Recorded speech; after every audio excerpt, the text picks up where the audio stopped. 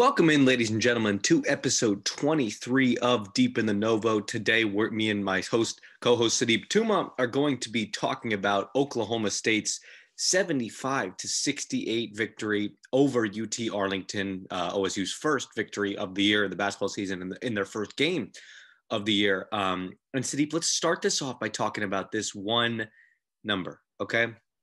5 for 20. OSU and UT Arlington got off to a 5 for 20 start on offense, shooting the ball. When you looked at this game, I mean, you sort of just saw that, like you saw almost a lethargic effort on both ends, with UT Arlington taking advantage of it to an extent because of their great defense that they played throughout this game. It was weird because you're right. I mean, it was definitely a very bad start. And, I went back and watched it last night, and it was a combination of two things. One, I think OSU played really good defense despite the score, and we'll get into why that was later. And two, it was a lot of simple concepts from OSU and this offense. And I think that just may be a product of how, or the fact that Mike Boynton is emphasizing defense and rebounding with such a young squad, such an inexperienced squad, and one where all these players, like they had the same problem last year with Avery Anderson, Chris Harris, and all these guys coming in, that all of these guys came in as the best player on their team. Think about Donovan Williams, right? A guy who was scoring 28 a game, taking tough shots, being the number one guy, having the ball in his hands all the time, to now a role player who just catch and shoots, plays defense, fills gaps, does all the things you need to be a role player. And it's a lot of that. And I think in my estimation of my guessing is that that's what he's probably emphasizing all offseason, rebounding and defense. And obviously that came out well this game. But yeah, I think that's kind of why you saw a slow start. And if you watch the game and you just watch the other players, not the guy who has the ball, you'll see that guys are standing around, and not just standing around lazily. I mean, they're spacing the floor out. Guys who are good shooters, right? And then you saw just post-ups, one-on-ones, dribble drives, penetration, kickouts, those kind of things. And it's just like simple pick and rolls, things like that, as you saw time and time again. And I think that's a lot of what contributed to the slow start. The rustiness, right? You had good three-point looks. I mean, fans are gonna criticize it because they didn't go in, but they were good looks, a lot of them, and from good shooters as well. When you have fair flavors open the corner, or open wherever, you take it, whoever you have, and it was just a little bit of that. But then they really started to find their groove as the game went on. Yeah, I wanted to hone in on that too. Is that obviously, talking about sort of this simple offensive attack that OSU had. I like the way pick and rolls work. I like the way like you said, some of these dribble drives work, and just penetration, right? Getting inside. And one of the things that stuck out to I know you and I is the play in the post too, especially from some of these players. I mean, Matthew Alexander Moncrief, he proved like, not only can he be a bully in the post, he can have some good finesse in the post too. And that's sort of what he was able to do the other day. And, there's other guys too. I mean, the Boone twins, both of them even showed some of that in the post.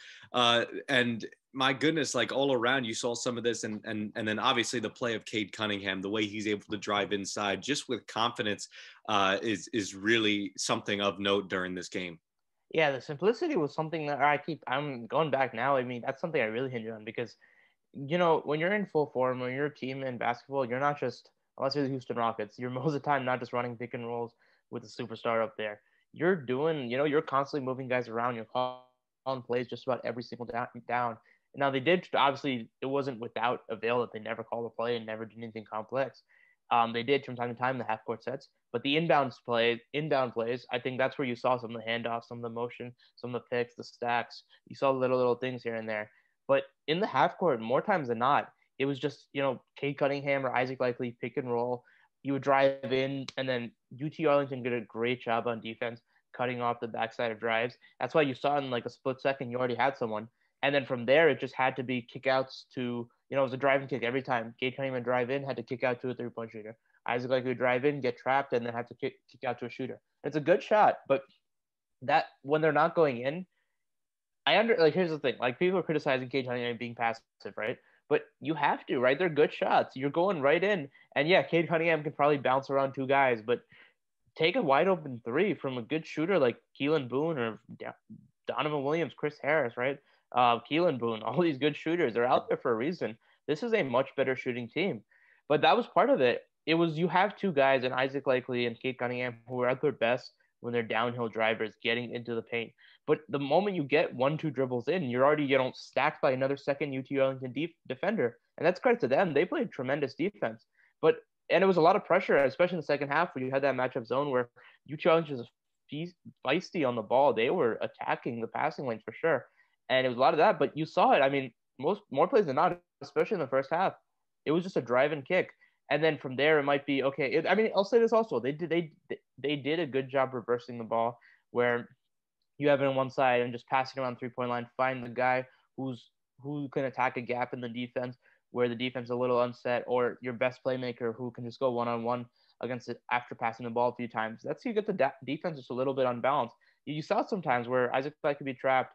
He would pass out to someone who would pass to Avery Anderson. Avery Anderson would drive in a little bit past Isaac Likely. It's like as if you're playing 2K with guys not moving. It looked like that at times. And again, I'll say this. I think it really is because Mike Boynton didn't have the time to do that. That's just my opinion and what I have seen from that. But it was because you go back to any basketball team ever, or even last year OSU, you saw the motion. You see the guys getting them open off dribble drives, getting you would see a Farron Flavors running off the screen. You'd see a Keelan Boone running off the screen. You'd see these type of things, the stacks, the motion. These guys are talented. Like I was saying last night in the video, Farron Flavors Jr. is not just a shooter. He's a guy who can hit off-balance shots. He can drive in, stop on a dime, pull up, fade away. He can do some of these things here and there. He is a shot creator. But if you're just standing there on the 3-point line and just a catch and shoot guy, you don't have that same flexibility versus if you get the ball on the move. It's a different thing. And that's why you saw a lot of that simplicity. And I think that's kind of what led to not a disappointing offensive output, but it wasn't clearly the same. And again, it went hand in hand with the fact that UT Arlington's defense was that good, because if you have a defense that's hounding and cutting off every single backside, weak side drive, when you have Cade Cunningham and Isaac Lakely, who are two excellent drivers, you really can't do anything. I mean, even if you have Cade Cunningham driving in, you throw 2-3 bodies at him, what can you do? Really nothing. Totally, yeah. Especially with some of the shooters on this team, right? When you have a guy like Cade Cunningham, and this is something that you and I mean, we've talked about to no end, right? Cade Cunningham's performance in high school and how some people might even not think he's a good shooter, right. Because he opts for that assist, right? He's a lot like you, Mr. Tumma, when you play basketball. Obviously, maybe you're not to the stature of Cade Cunningham yet, but you'll get there. But let's hone in a little bit on Cade, right? Sure. And how you think he meshed in with this team. I mean, you talked about it with Farron Flavors, with Keelan Boone too. These are two guys that proved to be pretty darn good shooters yesterday, and two guys that can definitely fit this system. And I think going forward, you can see Chris Harris. I might even go out and say Avery Anderson might be one of these guys that might be able to get one of these shots on the outside. Do you think going forward, this 3-point shooting is gonna improve, especially with Cade Cunningham and Isaac Likely dishing out the ball? Yeah, I think when you just watch their team, if you knew nothing about them, the confidence in which these guys were taking shots, despite the fact that the offense was, it was cut down simple, right? But just the way the confidence, I mean, even someone like Isaac Likely, who Avery Anderson, neither of them were known for 3-point shooting last year, but the fact that they can just step back and pull up with confidence, the mechanics look good. It's the confidence that really gets me. Even from Cade's first shot, Cade could have went 0 for 10 from 3 yesterday, and I still would have been confident shooting ability. Sometimes when you just watch shooters, just watch their confidence level pulling up, even if they miss the first 3 shots. You can tell, when I say confidence, I mean watch them, their mechanics, watch if they're ready to pull it when they're contested. If they're wide open and there's no hesitation, when they're contested lightly, are they ready to pull it? On a pick and roll, off the dribble, are they ready to pull it? You see these things and you understand, okay, yeah, this guy is ready to shoot threes. That's what I do when I play pickup ball. That's where you pick up some of these things. Okay, yeah, this guy's ready to shoot, this guy isn't. And it's obviously not 100% right, but at the same time, that's kind of what you see. And with Cade Cunningham, I said this in high school. I thought he was, you see this in video, but I need to repeat this. Cade Cunningham, when he was in high school, the reason people assume that he doesn't have a jumper is he's so smart and he's obviously elite in the paint. And he understands that size and that athleticism and that talent, no one is going to stop when he drives in. And even if you're playing 5 feet off, he can still get past you and either score with ease, or he'll get doubled and find a teammate every single time. So why would I take a shot that's a lower percentage? Why would I take a jump shot, which is a lower percentage, then drive in and score or find a guy wide open. And that's the IQ. That's the understanding of the game, knowing what you're playing with. And this game shows his IQ once again. He understands, okay, yeah, this is college ball. This is a different level of defense. I can't just get past everyone. But it never bothered him. He always took the right move. He always got in, looked for guys. And here's the thing, you didn't even see the playmaking ability much yesterday, but you saw the scoring ability and his ability to understand, okay, yeah, when guys aren't making shots, or hey, when there aren't the same passing lanes that there usually are, when I'm being cut off, I gotta just go through and score. It's like when I'm watching him again, you see Cade Cunningham, and there is no place for him to pass it that would be a great shot. Sure, there are here and there, but it was the right shot. Even you see him driving in against a single double team, the move and understanding. Because yeah, when you get doubled, obviously someone's open, but doesn't mean it's always a good shot. Sometimes a Cade Cunningham drive with two bodies around him because he's that talented is a better shot analytically, whatever. And that was the understanding. And I think 3-point shooting is going to be a lot better going forward, because they were all really good shots. You know, some of these guys, Keelan Boone's a great shooter. Baron Flavor's obviously a great shooter. And you have other guys, Chris Harris, Avery Anderson, if he is better, as it looks like Isaac Likely. He only hit one, but I mean, just the fact that it was just, again, you just look at the confidence, like I was saying before. You think about last season, Isaac Likely would be wide open and he would drive in. And I 100% agreed with that. Everyone used to criticize him. Oh, why didn't he just take it? Because he's going to miss. It's as simple as that. And I'd rather him drive in because he's that much of a big body. Even if you play 8 feet off him, he can still, cross over, body into you, get to the paint, or draw a double team and dish it out. That's the analytics, right? That you understand what shot is better. But if you're able to just hit one or two every so often, teams have to respect you. And then it opens up the driving game. It opens up everything. And I think just overall, this team has a bunch of good shooters. Chris Harris, right? I mean, good shooters. Donovan Williams, guys coming off the bench. Rondell Walker, I don't know if he had a field goal attempt, but he was an excellent shooter at PC West. Very good. I mean, one of their best for sure. And you have guys all over. I mean, once Bryce Williams comes back, that's another great shooter, another playmaker, another defender. I mean, think about it. That was a guy who didn't even play last night. You have a bunch of guys. Dude, I think it's good because when you have two drivers like this, Isaac Likely, Cade Cunningham, you need that shooting on the outside, and it's just going to make the offense flow so much better. Right. And another thing too is that, like you said, with Isaac Likely, I mean, this is a guy who nationally, I'd say, has a very niche audience when it comes to people that recognize his talent. But it is a national talent. This is a guy who's I'd say one of the premier point guards in one of the premier guards in all college basketball. Right. So when you had sort of his hesitancy to shoot those threes last year, I don't think you'll have the same this year because, and I know it's a misleading 50% from three. It's 1 for 2, right? But the fact that he shot one is pretty darn insane because he didn't do that hardly at all last season, right? But when he did do it, and like the confidence in his shots yesterday, in those 2 shots, it looked just a whole heck of a lot better than it did last season. Let's just say this. Thank goodness that Cam McGriff is not on this team so that, when Cade Cunningham finds him open, he's not shooting it because I feel like he'd shoot it all the time. Yeah, I mean, look at Matthew Alexander-Moncrief. He did not do the same thing. But on your point with Isaac, you're right, because even the one he missed, it was just you felt a lot better about it. His mechanics, again, look better. And then he's like slightly contested or not contested, but just a lack of hesitation, ready to shoot it. That is what is fruition. That's what looks good. That's what helps and says, okay, yeah, this guy knows what he's doing. And I mean, in the first half, everyone's like, man, he's having a bad game. But I mean, here's the thing. He's going to have those sort of statistical games when you're playing next to Cade Cunningham, where this guy becomes a secondary playmaker. And at his heart, he is much more of a playmaker than he is a scorer. And that's fine. And he can operate out of the post. He can do these things. And like we talked about the simplicity in offense, what I kept seeing was, pick and roll. You had guys crash the boards, which was, became the source of offense. And then other guys just posting up one-on-one, which we'll get to again later. But it was just that sort of thing. And Isaac Likely fits into that, where Cade Cunningham has a ball in the post or up top. Ice can, be down low. He's that second playmaker. And here's the fundamental of basketball. Say Cade Cunningham's driving in, and Isaac Likely's out to the left in the corner. And Isaac Likely obviously has a defender who probably doesn't respect his shot. Maybe that defender's 10 feet off. Cade drives in a little bit. That defender turns his head or that defender just like squeezes in 2 feet. What does that do? Because Cade, that defender squeezes in, Cade passes that to the left. What does that do?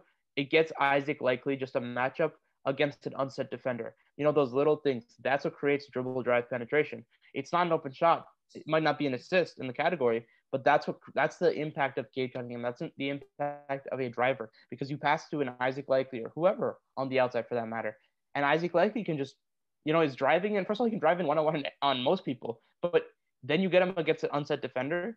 That's very difficult for any defender, and that's the impact of it. That's why these two mesh so well, because they understand, okay, if I can't take this shot, I can still go against an unset defense. That's how dribble drive penetration is created off passes. Yeah, it is. And also, like, on Likely, I mean, people will talk about him having a bad game. Oh my gosh. I mean, you just look at the stat line alone. This looks like tell me I'm wrong. This looks like a Draymond Green stat line. I mean, this Sure. 9 points. You look at 7 assists, you look at 13 rebounds, a career high for him.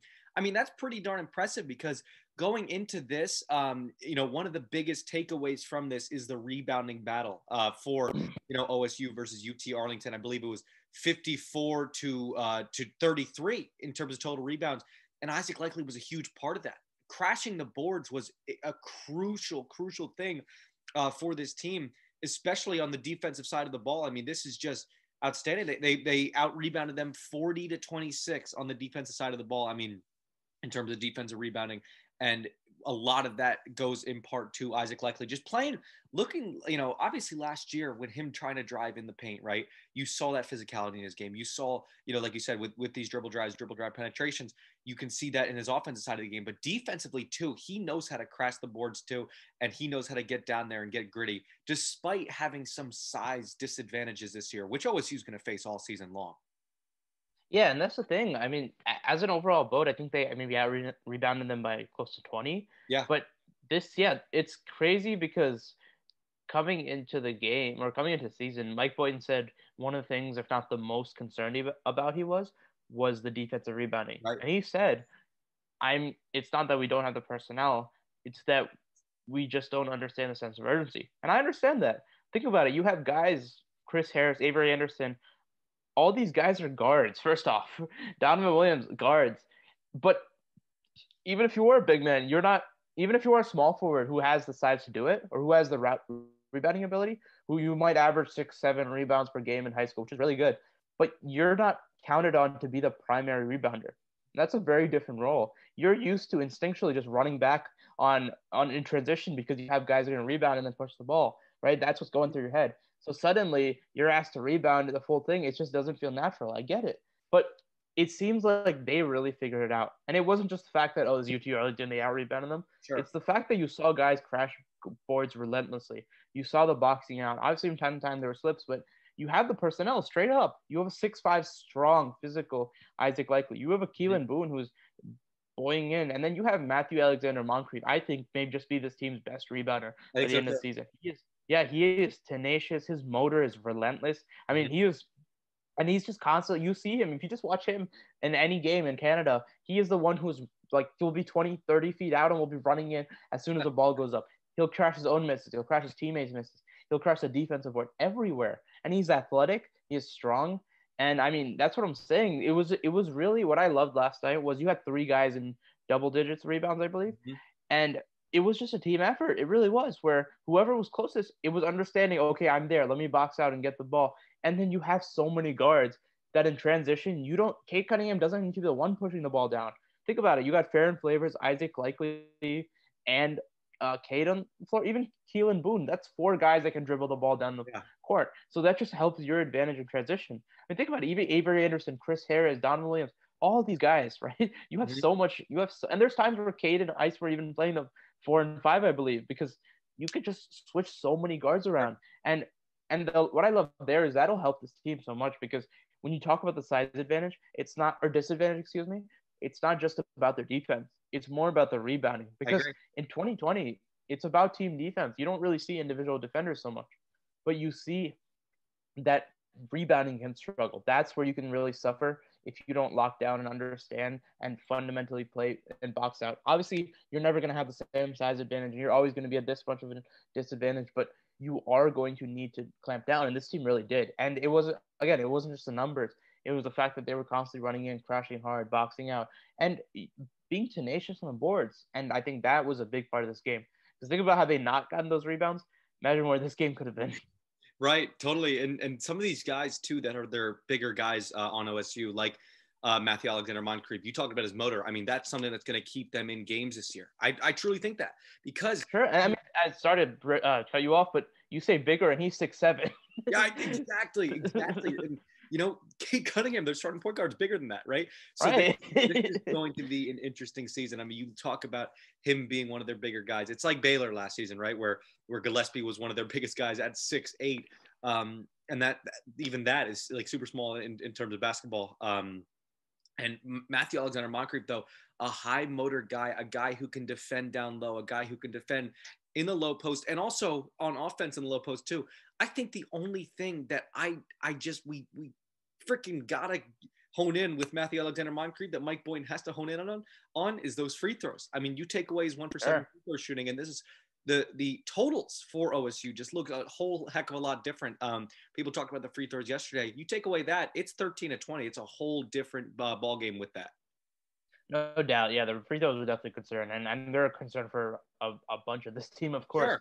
Yeah, and it looked wonky. It did. When he released the ball, it was bad. The mechanics on the free throws didn't look great. That's something I'm sure they're going to work on. But I mean, forget the free throws for a second. This guy is definitely a monster down low, and he's not a monster like Bernard Kuma, right? He's not like Cameron Griff. He's not even like any of these traditional big guys, because that's really being stepped away from in 2020. But he is what a post player needs to be in 2020 if they hope to succeed. You see him from the high post, from the baseline. His ability, I love his drop step for sure. His spin move, dare the post spin, but his footwork is tremendous. That's what I really honed on last night.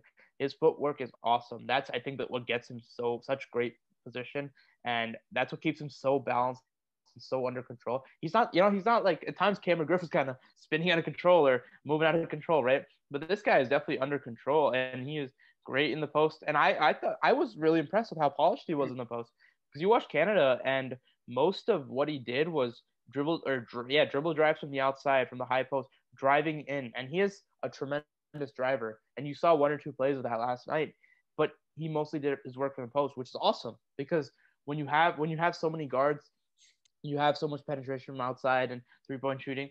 Just having that low post presence, or just having that sort of changes up the complexion of the defense. It changes up the way you have to defend. It just gives the defense gives the offense another thing to think about. When you have mismatches, you can attack them.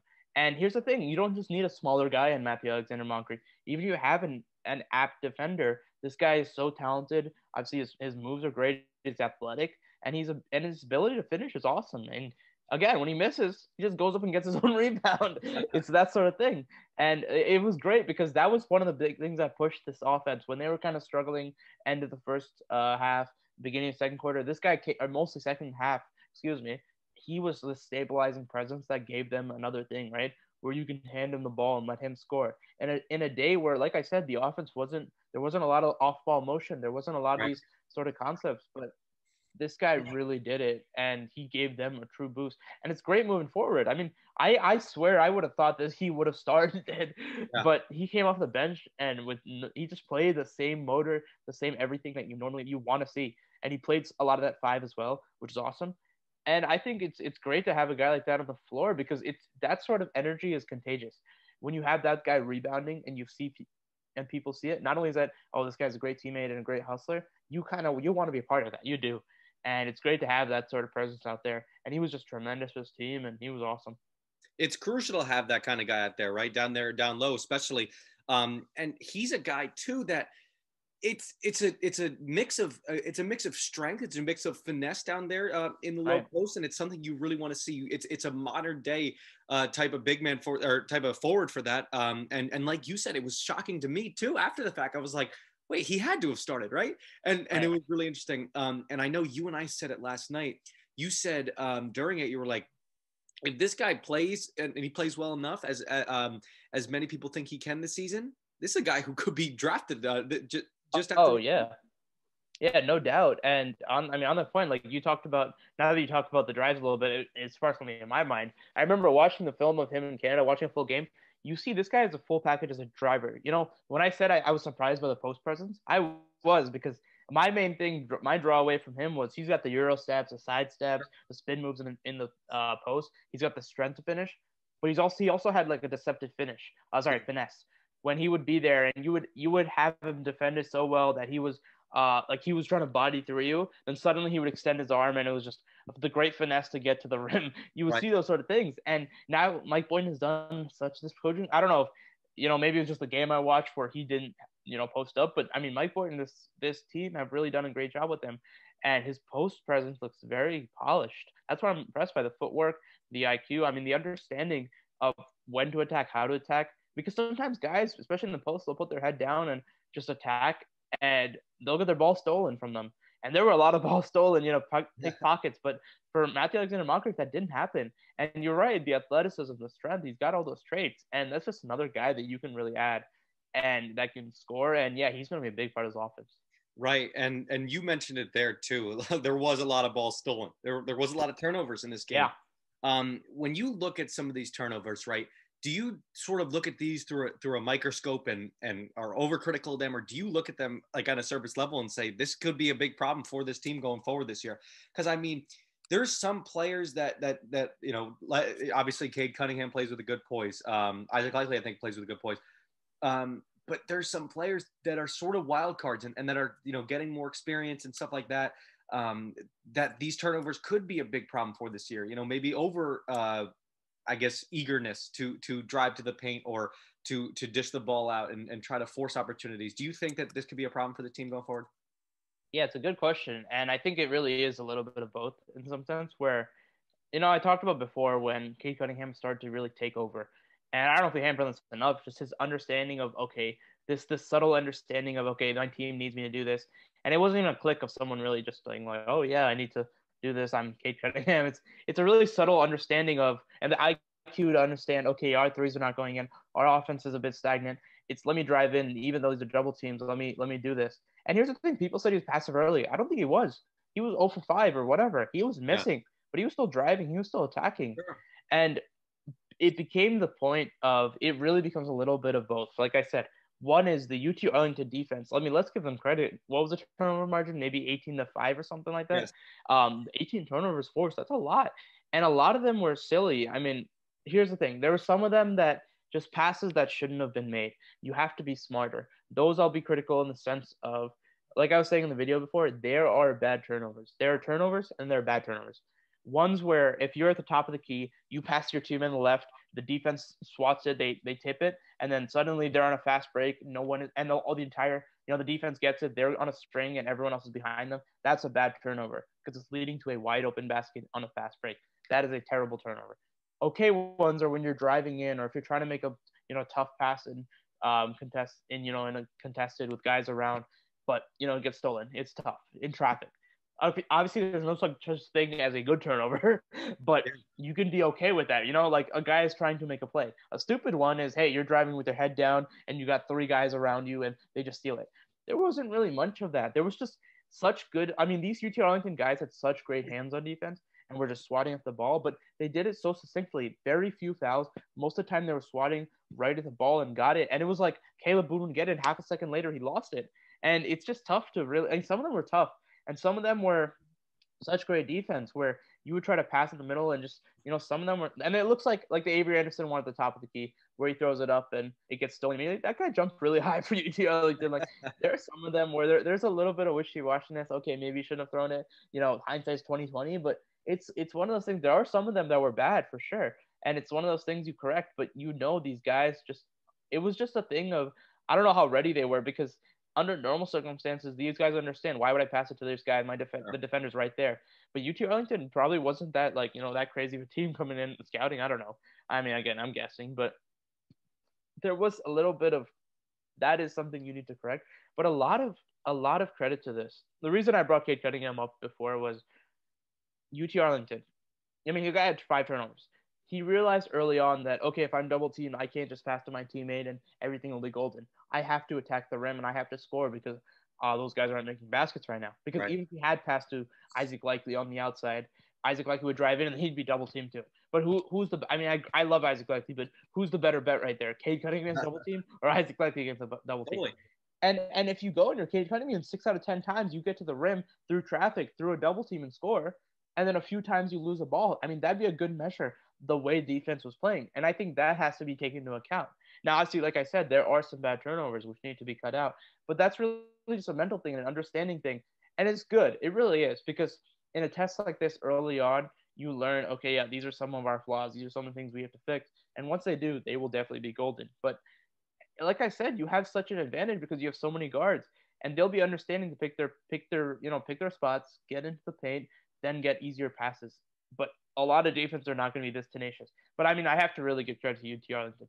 They are tenacious, and like I said, their weak side help is one of the smoothest I think I've ever seen. Where you would have a defender already sliding in the moment Cade Cunningham would have one or two dribbles into the paint, and it was like there was really no like exposure. UT Arlington rotated so well, so if someone came from the weak side, someone else would rotate there, and then the rotations were so smooth that it was really difficult. It really was. So Cade or Isaac Likely or whoever would get into the paint, and you'd have guys all over you, and that's a difficult proposition, especially when they were in that matchup zone. They were definitely matched up. You saw they switched so well. It was succinct. It really was, and that is a difficult thing to defend. I mean, to score against. And like I said, I think it really does go both ways. Yeah, I think that UT Arlington defense was absolutely incredible. I mean, you look at the way they were able to help on defense, and like you said, all these switches were outstanding, especially from a team that's really wasn't a really highly prolific team in that Sun Belt Conference. So kudos to them and kudos to their coach, obviously the Sun Belt Coach of the Year back in 2018. Very interesting statistic there. But when you sort of look at some of these guys, right, you talk about OSU's guard heavy nature, right? I feel like every freaking player on this team is a guard, you know what I mean? And to an extent that I bet you they've all played guard at some point. But somebody that stuck out yesterday, Keelan Boone really played very well. I mean, the way he was able to, drive in and shoot from mid range, right? Maybe not necessarily from three, but he was able to, put some of these shots up, and he'll get better. He'll improve as the season goes along. But he was someone that I think was the superior Boone yesterday. I mean, statistically, and just when you looked at him all around, what did you see from Keelan Boone, especially when you talk about, some of his shooting abilities, some of his driving abilities, and I think rebounding is where he shined yesterday too. I agree with you 100%. That when you look at Keelan Boone last year, he was just that spot up shooter who gave you that who gave you a good presence outside. That's what a lot of he did in Tulsa. Yeah. But what he really showed yesterday was that rebounding. We said in the video yesterday when Mike Boyden initially told us that those guys are different players. Keelan Boone is the better rebounder. Yeah. I swear he misspoke. I swear he misspoke. Even now. Right. But now you see it and you're thinking, okay, yeah, that makes complete sense. And when you go back and watch it, you see Keelan Boone crashing the boards. You see him from the 3-point line running in on offense, on defense, and especially on offense. I mean, that was what surprised me. He's a guard essentially, right? Who's out there shooting threes, and then he's running in after Cade Cunningham or whoever shoots a three or drives in, and him and Matthew Alexander-Moncrief are creeping in, ready for rebound. On defense, they're using the length, the strength. The strength is surprising. I mean, grabbing the rebounds for sure, and then the one drive you talk about where he gets in the paint, he bumps the guy a little bit, creates enough space, pulls up. That's a difficult shot. It was a good hop step, great drive ability. I mean, I didn't know he had that in him, but he drives in there. Like I said, he nice hop step, gets in there and then puts a nice shot up. And I mean, again, that's even with the hop step, it's still a difficult shot. That's something you train for. I mean, but if you can do that, those sort of dribble drive opportunities will open up immensely with Cade and Isaac Likely, and even Avery Anderson, Chris Harris, because these guys can penetrate and change how defenses are. Like I was talking about with the Isaac Likely example, get a guy 2 feet off the spot. You do that for Keelan Boone now, and that opens up things as well. And he's just a great spot up shooter. And I mean, great. I mean, I was surprised why Matthew Alexander-Moncrief was benched for Keelan Boone. Well, not bet. We shouldn't say benched because he wasn't benched, but we assumed that Matthew Alexander-Moncrief would start. But with Keelan Boone starting, that was interesting, and I think now it makes so much sense because he gave them that defensive rebounding presence, but also he gave them defensive presence and a 3-point shooting presence. You got you got Farron Flavors and Keelan Boone there. And then Isaac Likely and Cade were doing enough as a shooter. Cade especially, that gives you some good shooting out there. Then you're right. I mean, Caleb Boone was definitely the less impressive Boone. Keelan was just that good, right? And I think going forward, this just shows what he can do and how he'll be. And I'm really excited for Keelan Boone. Yeah, I'm excited for him too. I mean, especially with Boynton giving him all this praise, right? He must have worked his tail off this offseason, and it proved obviously with him starting and in the performance he gave the other day. When you look at these other second year guys too, some people that stuck out to me. I mean, Chris Harris Jr. is someone that I think shooting wise can be one of the best players this year, right? And one of those guys off the bench that really defensively and shooting wise can make an impact. And then Avery Anderson too, just his eagerness to drive in, his eagerness to even get a better shooting performance, right? He's someone that can mesh in with this offense and defensively too. I think I really like him as well. He's somebody that is I hate to use the word pesky, but pesky. I mean, he really is, and he's someone. There's other, sophomores that this is one of my favorite classes. I mean, you look at the freshmen coming in. Obviously, Cade Cunningham sticks out, but this sophomore class just for some reason. I mean, they were obviously so highly recruited and they're a highly rated class. But man, I think these guys are really going to be, the heart and soul of this team, right? These are some of the guys, like the guys off the bench, these sophomores, with Caleb Boone, with Keelan Boone, right? With Avery Anderson, Chris Harris. What do you see from them yesterday and how they've been able to sort of progress on in their own careers? Yeah, I mean, Keelan obviously we just went on about. Sure, of course. Caleb, again, it was one of those things. I mean, it wasn't much to be impressed about, but there wasn't much to be hated about either. It was a lot of it was a product of the fact that UT Arlington played defense the way it did, and how hounding they were. We talked about the drives, but in the post too, when Keelan Boone was down there, there's just 3-4 bodies around there that can rotate back in a second, and there wasn't much space for him to operate. You saw the early tip on the rebound. You see the energy and athleticism. So it's like you like what you see. I just can't say good or bad for him because of how it was for the way UT Arlington play defense. But I am excited to see if Caleb Boone progress in the post, and if he can be that post presence down there with Matthew Alexander Moncrief, gives them another option. But yeah, Avery and Chris Harris, I'm very excited about. I always said last year before the ACL tear, which is obviously devastating, I thought Chris Harris was one of my favorite players for sure because his IQ 100%, but his defensive IQ really impresses me. There was one play where he gets not beat, but the guy I guess kind of gets beat a little bit, and then on drive, and then Chris Harris just washing him on, kind of just, keeps his lateral movement up, keeps going along with him, and then when the guy goes up for a shot, swats at the ball. Now I personally love that because I do that all the time when I play basketball. That's the IQ. It's the understanding of not panicking and just worrying about getting back in front of your defender, but understanding the ball is most exposed when you go up for a shot. Not for everyone, but for most drivers, almost all drivers, when they're driving in, that ball is most exposed when you're going up for a layup. And then you just find the ball, target it. And just knowing that is not enough. You have to have the IQ, the understanding, and the instincts to know when the ball is exposed, because as it's exposed, you could also easily pick up a foul. You got to understand where that ball is and put yourself in good position to find the ball, hit it, and it locks loose. And that's just as good as a steal. It really is. Because either it goes out of bounds or, not go out of bounds, but you get rid of that ball, and that's honestly just as good as a steal. And it is great defense. And I saw it a lot last year where he understands really well passing lanes, covering guys. I think he's really good, and he's actually a really good shooter, as Mike Boynton has said. And as a driver too, there's a lot of good balance, and he's athletic enough, and he's got some spin moves, some euros. He's got some talent for sure, and I'm excited for Chris Harris this year.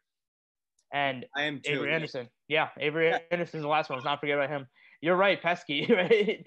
I mean, this guy has a Patrick Beverly comparisons last year. You see him just, he is nagging guys from half court, from 3/4 court. He is hounding them. Cade and Isaac Likely are bigger guys who are excellent defenders, but Avery Anderson is a different type of defender. He really is, where he will hound you from a long time. He will commit that side, and he's high energy. That's what we've known about him since day one.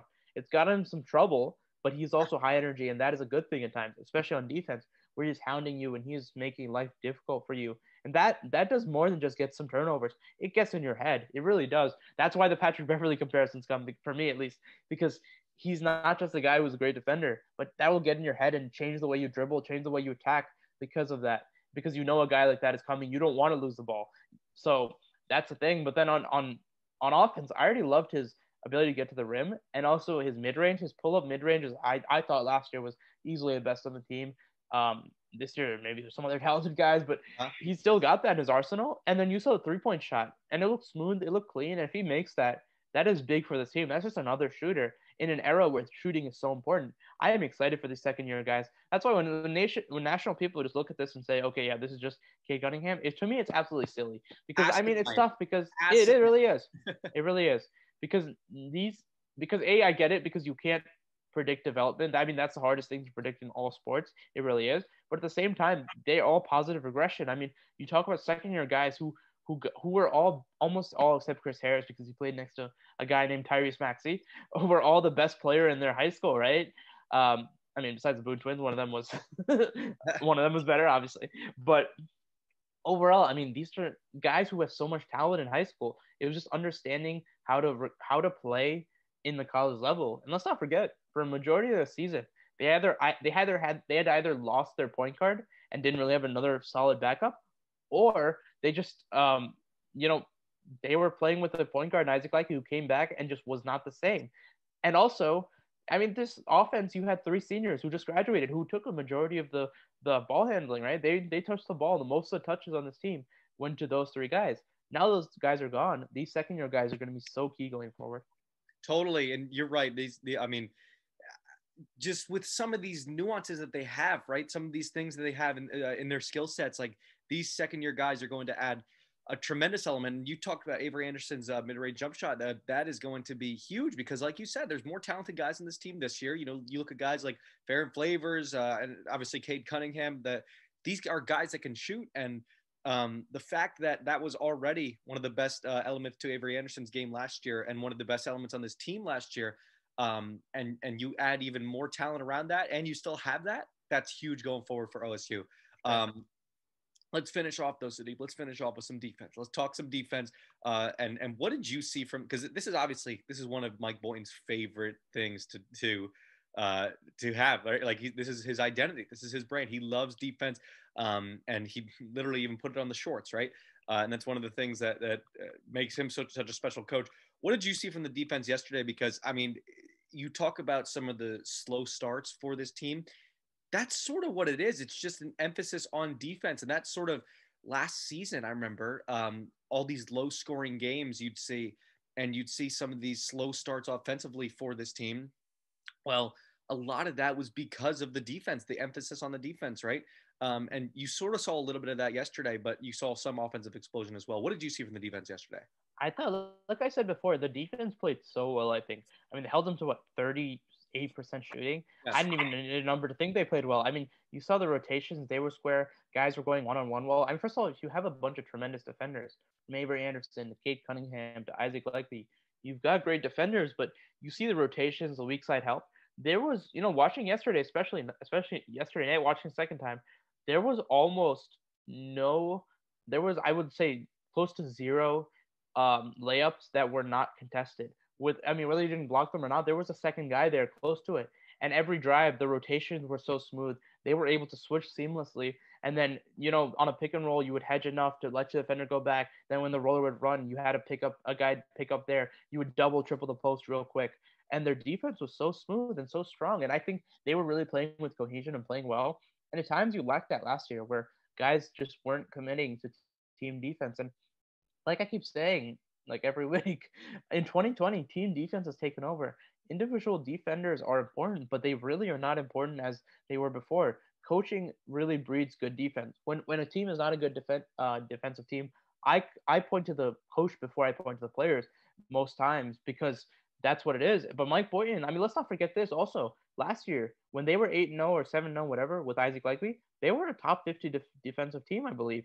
I mean, that's out of 350 teams. Like, that's really good. And that was before Isaac Likely went down. When he did, it was a different measure. But now you have so many great defenders. You have a team that's committing. You saw so many different things, whether it's half court press. You saw, pressure at the point of attack when the ball would come across half court. You saw some 3/4 pressure. You saw different things. But in the half court, at its core, I love the personnel, because even though you're small, that works to your advantage. You talk about Baylor. This reminds me a lot of that, because Freddie Gillespie was what, 6'8", their tallest player. Then you had 4 guards there. But the advantage was you could switch every single matchup, even 6'8", onto your point guard, because these guys were all so versatile.